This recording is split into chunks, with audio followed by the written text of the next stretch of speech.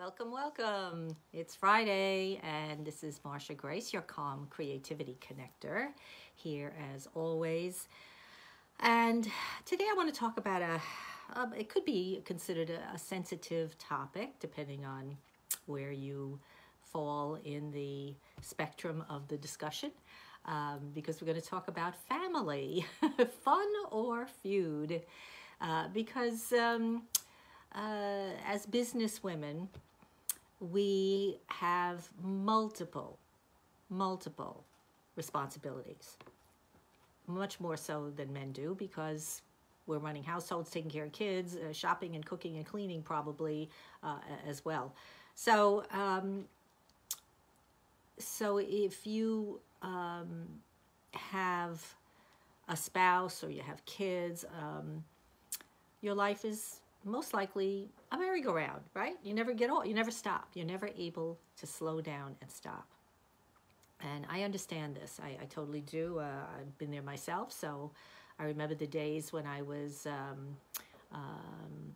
at home. I was teaching. I was going to school at the same time. I had a family and a husband.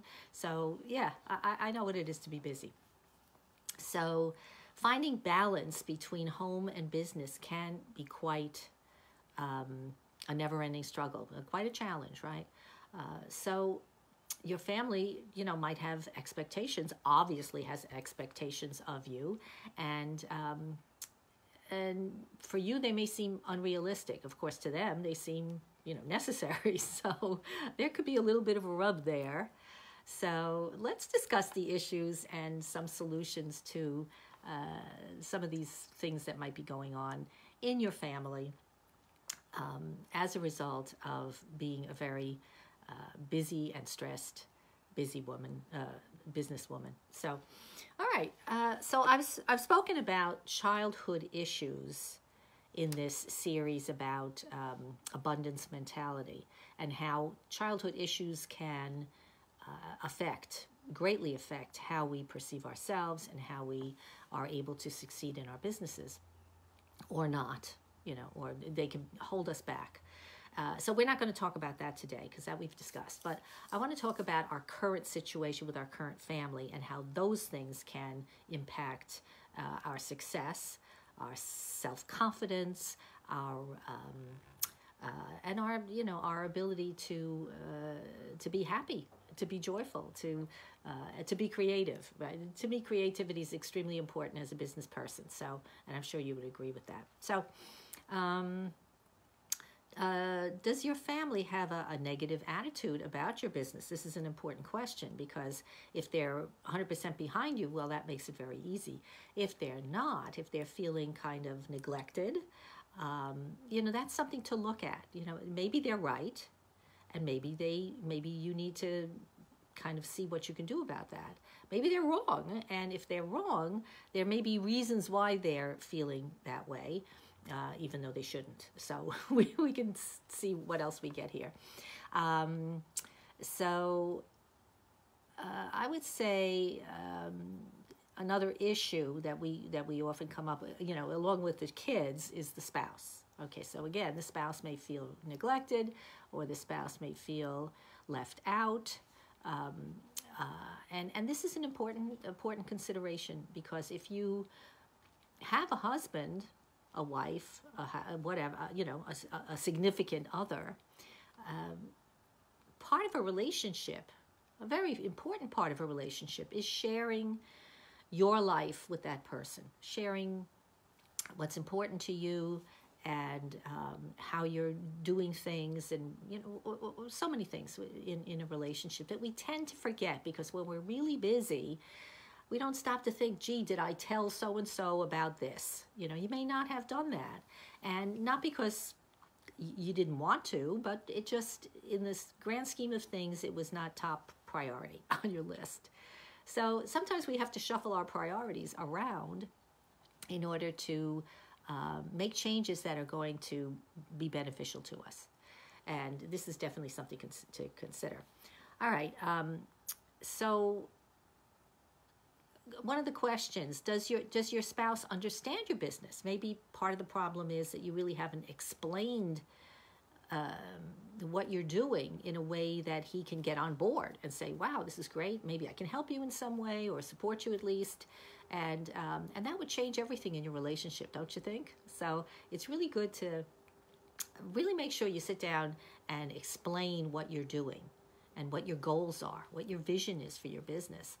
And you might find you have an unsuspected partner to help you. So definitely consider that. What else? Let's see. I'm looking at my list. All right. So be honest about the time that you need to put into your business. Don't say, I'll be home at 6 for dinner when you know you're not going to make it till 8. Don't do that to your kids. Don't do that to your husband or wife. Don't do that, because you're setting up a situation of constantly failing to meet your your promises, and that's very debilitating to relationships, and it's very debilitating to you because you're not being honest with yourself. And above all, me, I'm the take care of yourself person. You must take care of yourself first so that you can be a terrific business person, so that you can be a good parent and mate and so forth. So one of those things is to be totally honest about how much time you have to spend. And maybe that might bring up some stuff that says, well, maybe I don't need to spend as much time on this particular project, or maybe I can hand this item over to someone else to do so that I don't have to do it, and that frees me up to spend a couple hours with my family. So these are things that, if you start to think about how you do things, and maybe you're just not realizing there's a better way. There may be a better way. And that's why with my meditative contemplation program, I show you how to take that few minutes in the morning, most likely, to just open yourself up to whatever possibilities can exist for you in that quiet space that you create in the morning before your day starts. Because that's the time when you're most likely to open yourself to new ideas, because your day hasn't started yet, you're not running around, you haven't got a million things going on, and so there's that time when you can really let your creativity out of the cage and let it fly, and you'd be surprised at what will happen as a result, that you will realize things or discover things or invent things that you never would have thought of before. So I definitely want you to consider some form of morning practice where you can allow yourself that space. All right, what else? Honesty, be honest. You need to put, all right, so are you spending, I can't even read my own writing here, quality time with the kids, or working too late and you don't see them? So, of course, that's a definite problem. Well, hello, Michael. Haven't seen you in a while. So again, these are all things that we want to be as open and transparent. I know that's the latest word now, right? We got to be transparent and to let people know what's going on in our thoughts, so they're not standing around wondering what's going to happen now, what's she up to, that kind of thing. So let's look at some things that we can really put into practice to make this work, to make these shifts perhaps that might be needed. And that would be, first thing, have a family powwow, right? Just get the family together, maybe after a nice dinner, and just talk to them. Again, it depends on how much you've actually shared with them previously, and maybe there are things that you haven't, that you could definitely tell them about, depending on the age of the kids and whatever your circumstances are. Okay, so have that little talk, and tell them why you started the business. I'll bet you've never told that to your kids. I'll bet you haven't. It's not a normal topic of conversation for most people, I would think, but maybe I'm wrong. Okay, maybe I'm wrong. But anyway, if you haven't, then tell them, what was your vision? What was your dream? What got you started on this? And get them excited. I mean, wouldn't it be wonderful? I mean, we have to bring up the next generation of entrepreneurs, because I think everything I've been reading about is that entrepreneurhood is the way to go, if you can at all manage it, if you have that temperament, because at least you have nobody to answer to but yourself. And sometimes that's a scary thing, but sometimes it's a good thing. So, or it should be a good thing, because you're in the driver's seat, and it's up to you, the energy and the effort that you put into something that will make your business go.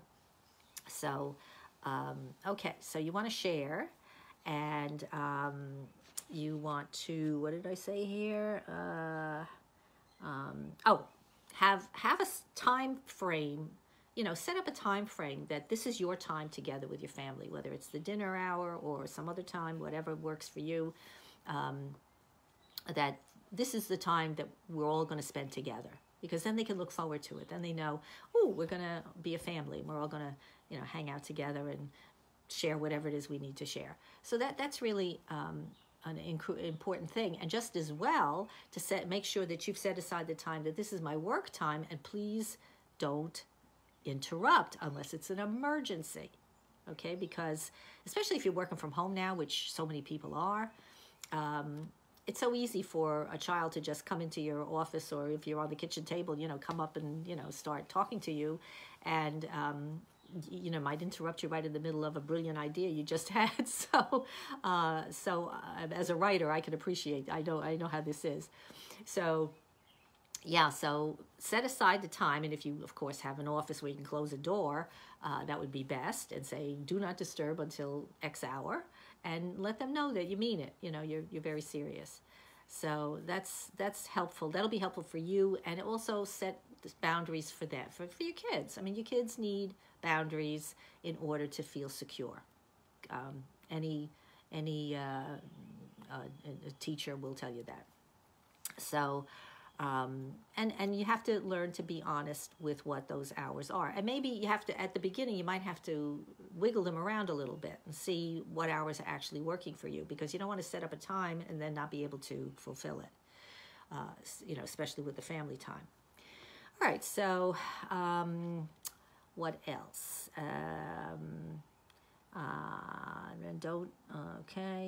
Okay. Another thing that will really help your family understand your business is to share your results with them. Now, some people are reticent to share financial matters. Maybe you're not, and again, that's great if that works for you. So, to share your revenue, if you've made a big sale, maybe you don't have to share the amount. You can just say, wow, I got a great customer today, and we're going to do X, Y, and Z, or I'm going to do this and that for them, or whatever it is. And have, or show them the contract, show them something if you can, the work order, whatever it is, and let them share your happiness. That's really what I'm talking about here. It's about sharing the good stuff together, right? Not just by yourself, but having that support system around you to share and celebrate with you. So,